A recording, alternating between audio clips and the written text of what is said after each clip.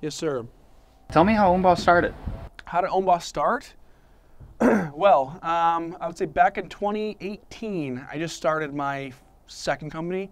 It's called Platinum Concrete Cutting. I could not afford to grow the business. I mean, I obviously bought a piece of equipment or two and grew it. I got really stagnant, and I got a little frustrated, couldn't grow. And at the time, I was doing YouTube videos, and I was like always posting, hey, I'll give away trucks, I'll do this and this and this. I never did them. But, you know, sat there a year and a half later, 2 years later, it's 2020. I was trying to build Platinum still, and I could not afford to get another, like a second machine, a second truck, a second trailer. And I'm like, dude, how am I going to do this?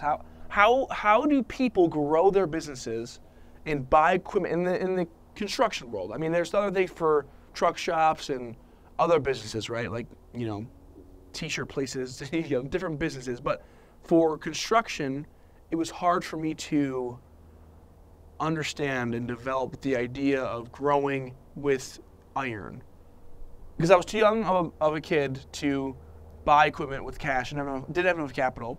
I could not get loans, not enough credit history, and then straight up, the construction world, people don't really, not people, banks really kind of are different with the loan. And it's not really like normal equipment loans, like it's different. So usually it's a lot more expensive. So sitting there, long story short, I'm sitting there, I'm like, you know, dude, I should just give equipment away. You know, I was talking to my YouTube, making YouTube videos, like, I should just give equipment away. And I was like, dude, I should just give away a truck, trailer, skid steer. Okay, call Chris. I'm like, hey, call Chris and one other buddy. I'm like, hey, you just want to do it? I'm doing this. This is what I'm doing. I'm going to give equipment away. You want to do it? I don't need anybody's help. I'm down. Chris is like, dude, let's fucking do it. Okay, cool. Comes over to my house, talk about it for a few days. And then next thing you know, we were buying a truck, we were buying a trailer, we were buying a machine, and bought a bunch of apparel and started doing giveaways, and we haven't looked back and changed a lot of people's lives. And now that's what I do. I give equipment away, and I help people start their journey in construction, because you know the hardest part in construction is buying the equipment. It's not the idea, it's not putting the work in, it's not cutting the concrete, it's literally getting the iron. That's the hardest part. To go save up $100,000 to go buy an F-450 when you don't have a credit to go buy one, to go buy a piece of machinery like a skid steer that's $40,000, $50,000 in cold hard cash, it's hard. I mean, how you can do that, right? A trailer, it's a jump start for 10 years for somebody. So that's what we do. Tell me how OwnBoss started. OwnBoss started, it initially started as an idea. Frank called me up, said, hey, I got this crazy idea, you want to do it? But about 2 years prior to that, Frank, I, and a couple other buddies sat down in my mom's office and saw what 80/80 was doing, and we're like, wow, that's super cool. We're all car guys, so we're like, maybe we should do a car giveaway. And we started like crunching numbers with 4 people. You know, it just didn't really seem like it was gonna work. So we kind of let that die off. But yeah, Frank called me one day and said, you want to do this? I'm like, at that time I was working, I just left a Ford dealership selling cars. I was working for our family's remodeling company, interior, exterior, and he's like, we should do some sort of giveaway that'll, you know, like lead towards the blue collar people. I'm like, all right, cool. And then we're like, let's kind of do what we did. We do what we know, because we both did construction style stuff. Frank did the flat work, and we're like, let's do like a truck, trailer, and some sort of machine. So I think that afternoon Frank called me. I literally was like at his house in his parents' basement, and we bought a skid steer from Georgia from some random dealership, bought a trailer and a truck in a matter of, I want to say, 2 days, and just literally dropped everything in our lives and just full sent OwnBoss. Because the name OwnBoss came from like a joke. Us and our buddies would say, we'd be like, oh, doing something cool? Oh, that's OwnBoss. Like, do a burnout in the middle of an intersection, OwnBoss, don't care. Like, go make a crazy decision, OwnBoss. Like, that was where the name came from. What's the next level of OwnBoss? Of the giveaways, yeah. It would probably be really incorporating knowledge into people and how they can actually use these things. I mean, I'm not going to start giving away Peterbilts and semi-trucks, and maybe if you guys really want that, but that's not where we're going to go with this, because most people have no idea how to even run a skid steer and use this, what we're doing now. So I don't know what they're going to do with the dump truck in a lowboy, right? So eventually, maybe if enough people learn, enough people want it, sure. But right now, to be your own boss, you have a truck, you have a dually 450, you have a gooseneck, and you have a skid steer, like you can do a lot of things with that. And maybe if you're smart enough and you get business oriented enough, you don't even need to use the equipment. You can just rent it all out. The next level, Mitch, you're asking is just to simply teach people how to use what we have supplied better. And that's it. And as simple as that. Or not even if you're not a winner, just to show people you can be your own boss is what the next level of boss is. So, Perfect. yeah. I guess for me, the next level of own boss would be showing people that being your own boss is just a mentality. It's a mentality shift. You have to be willing to go all in. You can't half-ass something. If you half-ass something, the response is going to be half-assed. It probably won't work out. Like, just like when Frank and I started Own Boss, it was all in all the time. Like, when I say all in, it's nothing else matters at that time. If you want your company to be successful, or if you want to make the next step, like, you have to literally be all in. You can't have a bunch of distractions around you. You have to be all in. I guess just showing the world, like, if you want to do something, it's possible. You had two young dudes that, like, barely knew how to run businesses prior to this and just went all in. Like, is life or death. You know, that's what I want to show people. Like, anything is possible if you go all in. The only way it's not going to work is if you don't go all in and cheat yourself. Because at the end of the day, if you cheat yourself, that's the only thing.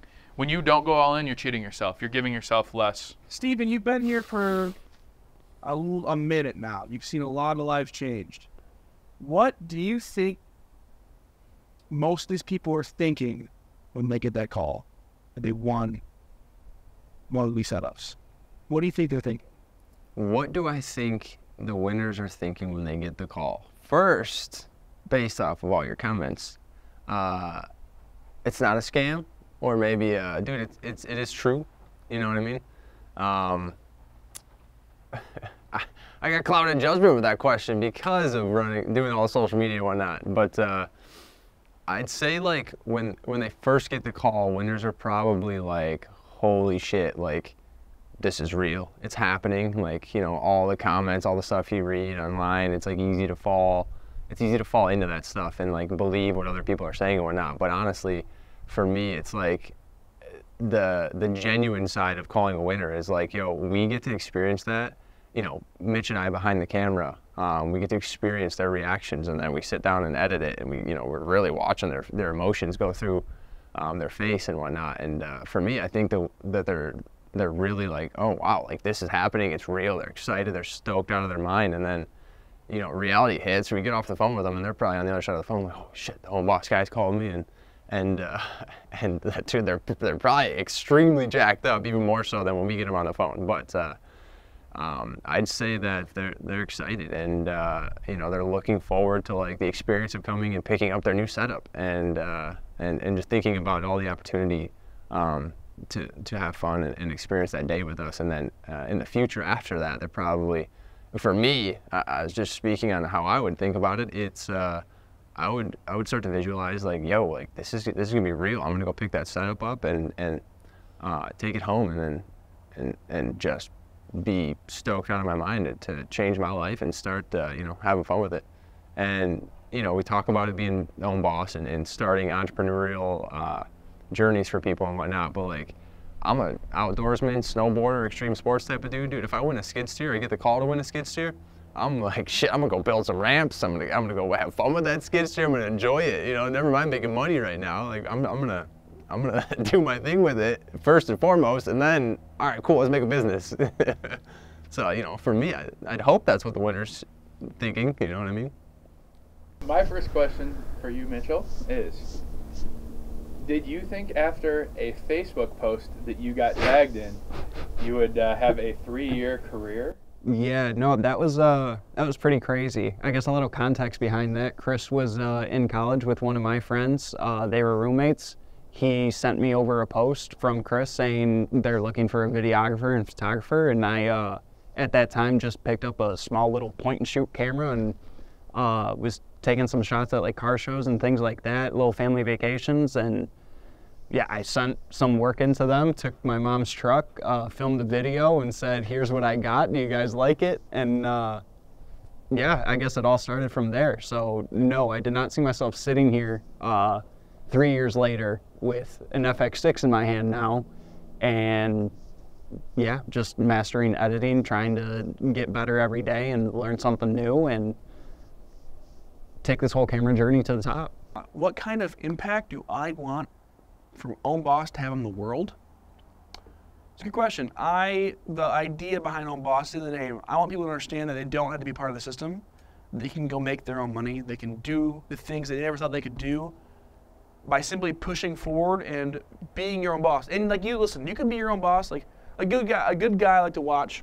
Shout out to you, dude. Cameron Haynes. Okay, Cameron Haynes is his own boss, in my opinion. That guy, he worked a normal job, and I think he just quit it. But that guy worked a normal job for 30 years while running ultra marathons, while doing the craziest bow hunts ever. Like, that guy was still his own boss, even though he worked 9 to 5. So own boss is just a mentality. And that's what we want to portray here at Own Boss. Spyco is just a mentality of, hey, I can do the shit that I want to do. I have 24 hours in a day. If I work my 9 to 5, 8-hour days at a normal job, and then after that, I'm out there moving dirt, I'm out there fixing houses, doing handyman, doing drywall, whatever it is, doing something with your hands, not doing something on the internet. Being your own boss, it doesn't have to be in the construction world. It's everything. That's just what I know personally is construction. So that's what we want to do. We want you guys to be your own freaking boss. I want Own Boss to leave the impact of knowing that everything is based on your mentality, and you can do whatever you want if you have the right mentality. If you have that Own Boss mentality, you can be your own boss, whether it's in business or just in life. Like, Own Boss is a movement, not just a brand. Everybody should be their own boss of their life. Simple as that. Whether it's, like I said, in business form, whether it's in your just personal life, doing the things that are going to benefit you and all the people that you care about. You know, it's all up to you. Just take control of your life and don't let other people control your life. All right, dude. So you're always behind the camera. If you guys don't know if you're watching this, Steve is sitting there behind the camera with Mitch, post-production, editing, all this. They see the real raw reactions, the raw mess ups for me and Chris. They see everything raw, right? That's what you guys see. You see all the raw shit. When you're seeing all the rawness, what do you think that is completely overlooked from Chris and I, and from everybody else on the social side, like in this business, in Own Boss specifically? What do you see, like, from the back end editor, gritty, like 2 a.m.? What do you see in that's left behind that no one else really sees? 2 a.m.'s a good point. I like that. You guys see that, you know, this group of people, we understand, like, the late nights, early mornings, and whatnot. We're actually sitting on a cabana at Venice Beach area, or whatever this is, down in Florida. And me and Mitch shot a little jogging segment this morning, and, you know, definitely didn't want to get up. We've been hitting the gym hard this week, and, you know, just feeling tired and whatever. You got to push yourself, but it was worth it. The sunrise was sick. I got to literally stretch and do I don't know, like a kind of a half-ass workout, and then jog up and down the beach for the shots. But I'd say what's overlooked is, like, the experiences and the camaraderie that we do build, being hard on each other, and, you know, expecting a higher quality of life out of each other, and, you know, holding each other accountable. Not everybody has that, and that's what Own Boss is about, really. You know, like, we're all bosses in our own right, and being able to have that daily is reassuring. It's a confidence builder. It's positive for your own life, and then, you know, we try to portray that on everybody else while keeping our mentals healthy and our emotions under control, and everything else that we do. But as far as little things that's overlooked, like, you know, people don't get to see our day-to-day 100% of the time. So maybe we'll show you guys a little more of that in the future here, and do a little more BTS stuff and whatnot. But with that being said, the experience of Own Boss is probably overlooked just a touch. We try to show you guys what winter days are like. You know, we film them, we got a YouTube video and whatnot, but I'd say just overlooking the little things of the experience of being a part of something like this, and such a powerful movement. And, you know, maybe everybody doesn't fully understand, you know, what it's all about and whatnot, but it's hard to overlook it when you're in it, when we're doing it, when the late nights, grinding, Mitch learning, editing like a master in the last couple of years, and Frank and Chris, you know, putting this all together and making it enjoyable to work and, you know, perform and be at the next level. So I'd say try not to overlook that yourselves too. You know, the little things matter. They really do. What was the first point that you were like, holy shit, these guys are about it? Like, like when did that? What happened when you're like, oh god, like they're for real about me? They're putting it in. We're just gonna fucking do it. I gotta say, I wanna say it was like about a month or so. We were sitting in there and they were looking at my camera like, yeah, no, these aren't the shots that we need. And Frank literally texted me while I was sitting at work building my wire harnesses and goes, yeah, well, when you show up today, you have a little surprise sitting in the office. And I showed up in the office and I had a brand new camera, a computer, literally everything I needed to do my job. And that was insane. So I was definitely knew it was real at that point.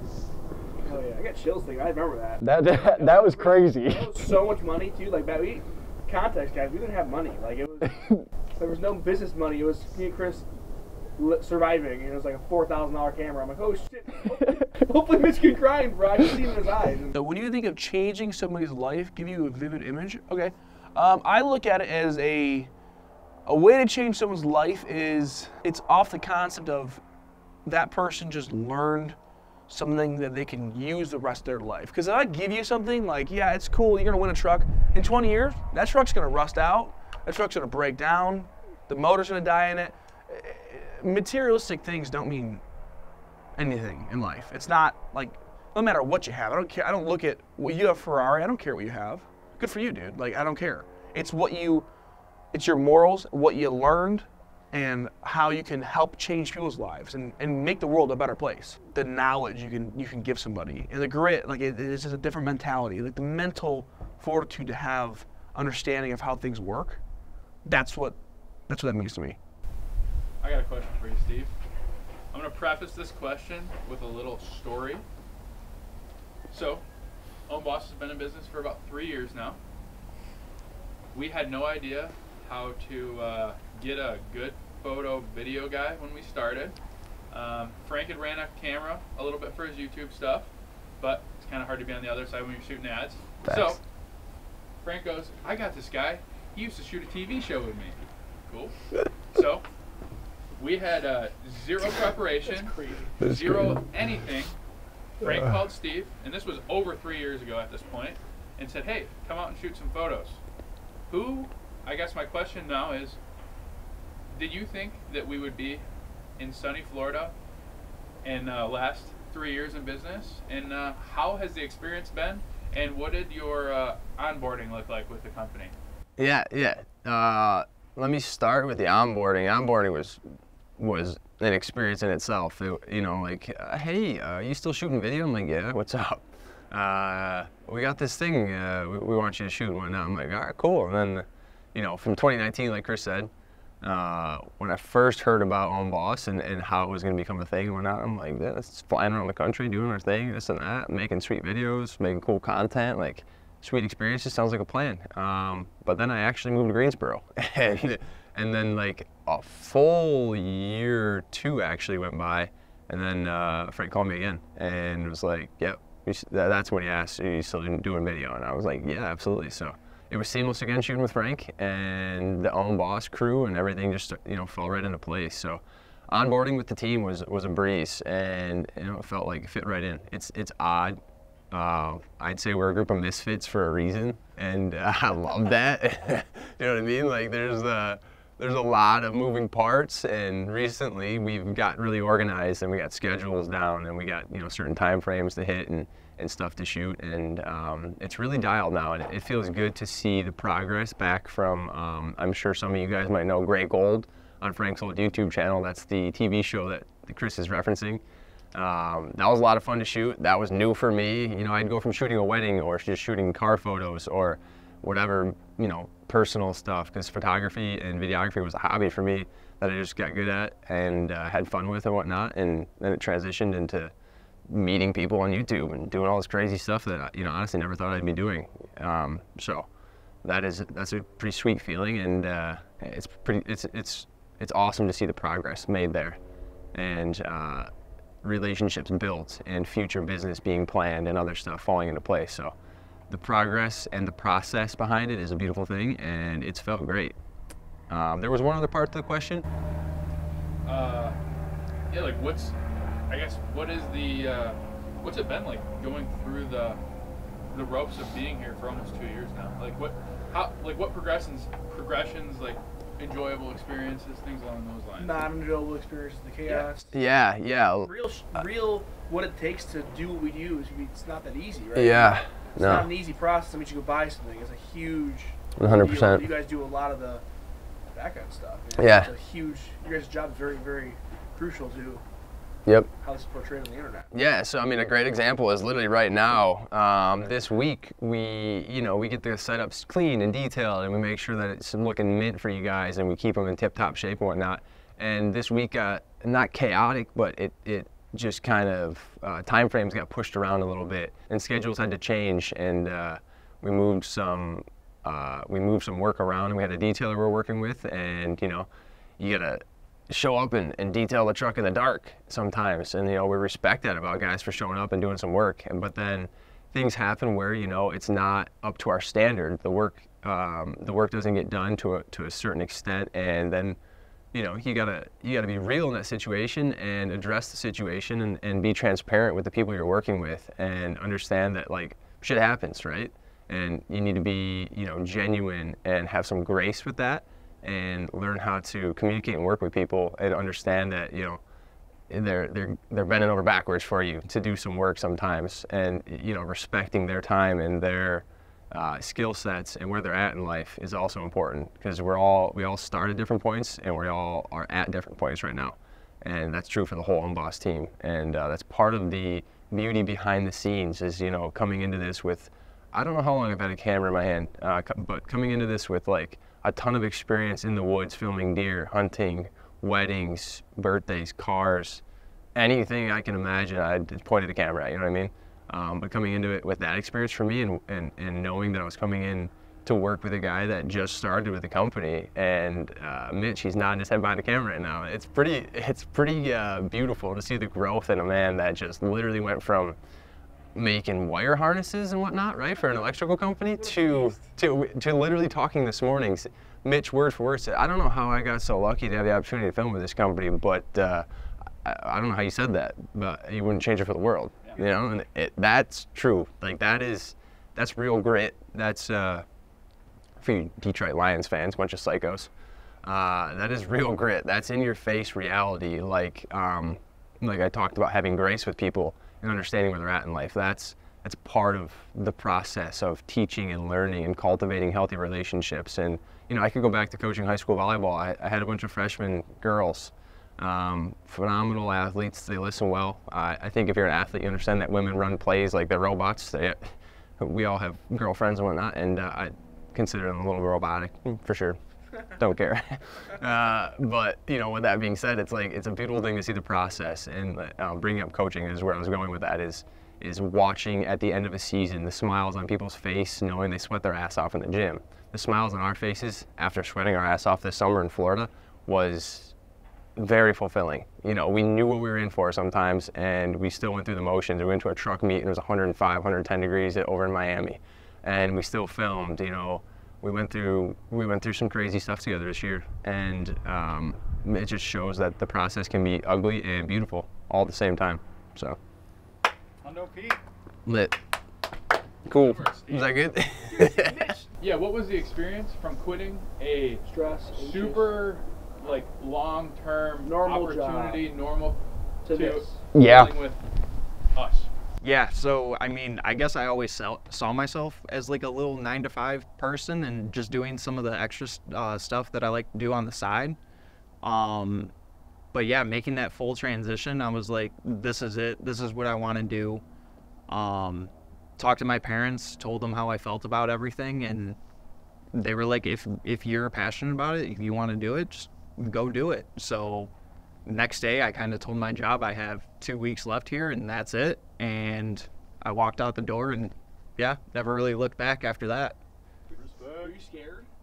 I was a little scared, but at the same time, it's like, I saw what we were doing, and at that time it was around OB4, so like things were starting to like get real traction. And I was like, this is gonna be it. Like, I know this is gonna go to the next level, and I want to help them take it there. So yeah, here we are.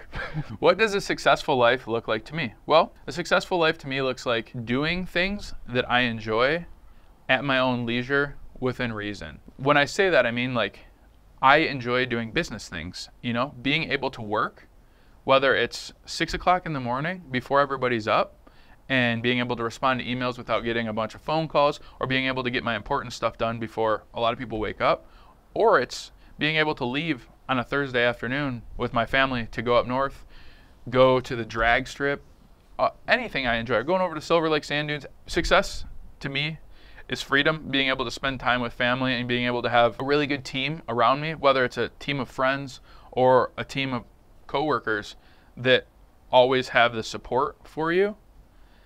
And when I say team, I mean my family as well. In every direction, if I need to leave something, I always know I have good people that have my back. So, like that, the freedom of being able to, hey, it's Tuesday afternoon and somebody's in the hospital. I have a great group of people that can support me in every direction, so I know that I can go out and do those things where, I guess for me, not being successful would be having to miss certain things because I don't have a good surrounding of people around me that can't have my back at all times. I'm a big team person. So having a great team in all three aspects, friends, family, and work, is super important to me. That defines success in life. Would I ever give away an excavator again? Yes, if you guys really liked it. I've ran a lot of excavators. I've ran skid steers more. The power of the excavator, right? So there's cool things with that, right? Excavator, you can dig holes, you can do some trenches, you can do pipe work. If you're electrical, you can pull some lines out. Trench work, it's sweet.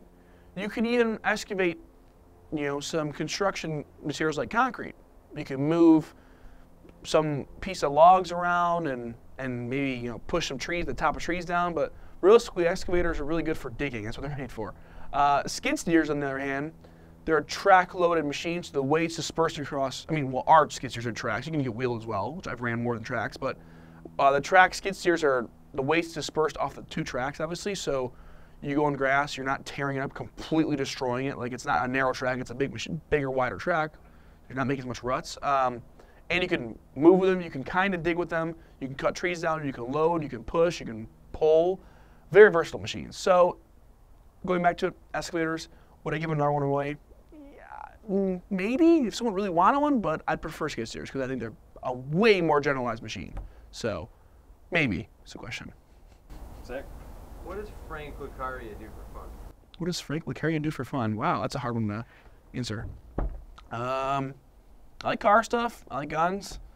Mostly, I like to learn random crap, if I'm honest. It's just like, I'm a big nerd, dude. I really am. The more I learn about it, I'm like, wow. I like, don't get me wrong, I like being an idiot. I like shooting stuff. I like doing burnouts of cars and being wild and being dumb dirt bikes. But realistically, like, just fun for me is, first of all, communicating with people that are like-minded, like people, like talking to somebody and understanding how their brain works and like just kind of picking it apart, and that's fun. But also learning how that brain works is even more fun to me. So mostly learning stuff, if I'm honest. Like, just whatever that can be. And it can be fun learning, like learning how to do a burnout properly. And Chris can show me how to do that. I don't know, I've never done it before. Like, that shit's fun. So, yeah, I'm boring. You're your own boss. My own boss, dude. Your own boss and do whatever they want. That's right. You can do whatever you want with your phone, Chris. Chris likes to play on Facebook. My shit. Hey, wait, he's not even listening. I'm waiting for him to listen. Oh, he is listening. There he is. I was waiting for you to look up and be like, I'm good. We're good?